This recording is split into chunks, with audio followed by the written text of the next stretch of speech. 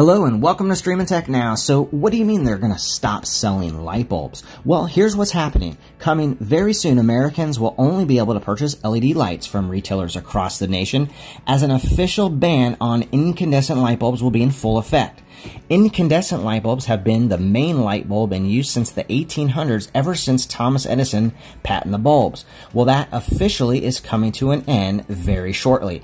The federal government, specifically the Department of Energy, or the DOE, started these warnings in January, which have been getting progressively more aggressive.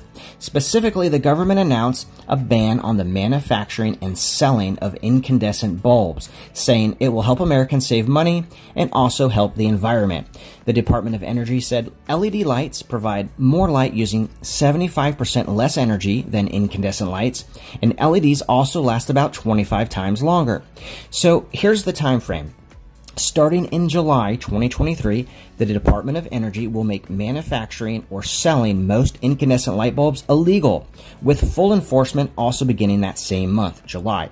The agency also claimed that discontinuing inefficient incandescent lights will save Americans nearly $3 billion yearly and substantially reduce carbon dioxide emissions over the next 30 years.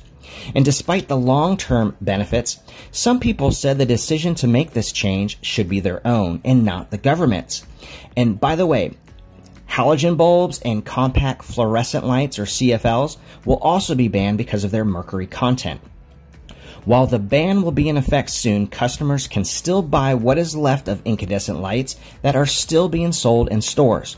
The Department of Energy hasn't totally banned all incandescent lights, just the ones most commonly used in homes and that are not energy efficient. So what do you guys think about this? Do you think this is a good thing, or would you rather have the autonomy to make that call yourself? Let us know in the comments. Thanks so much for watching, and we'll see you next time on Stream and Tech Now.